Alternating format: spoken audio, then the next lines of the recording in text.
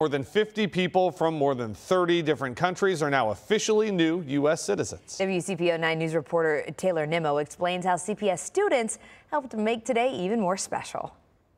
It's not your typical naturalization ceremony. Today, 61 new citizens were welcomed into the United States with a ceremony at Cheviot Elementary. This land was made for you and me. Yeah, today is a day, and this is the moment to cherish. So we're very happy.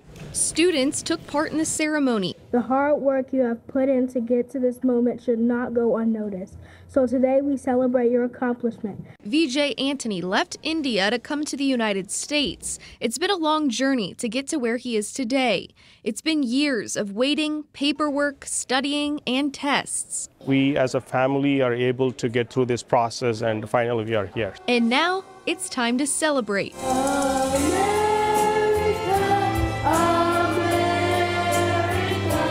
I cannot express myself.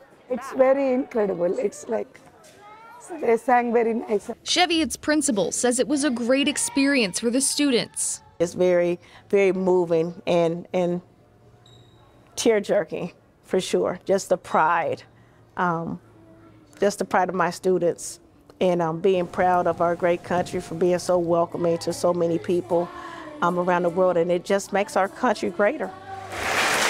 Today was about people from more than 30 different countries, cultures, and backgrounds coming together. Anthony says the celebration of that diversity was a very warm welcome. Today is the day they realize that, yes, I can live peacefully in this country.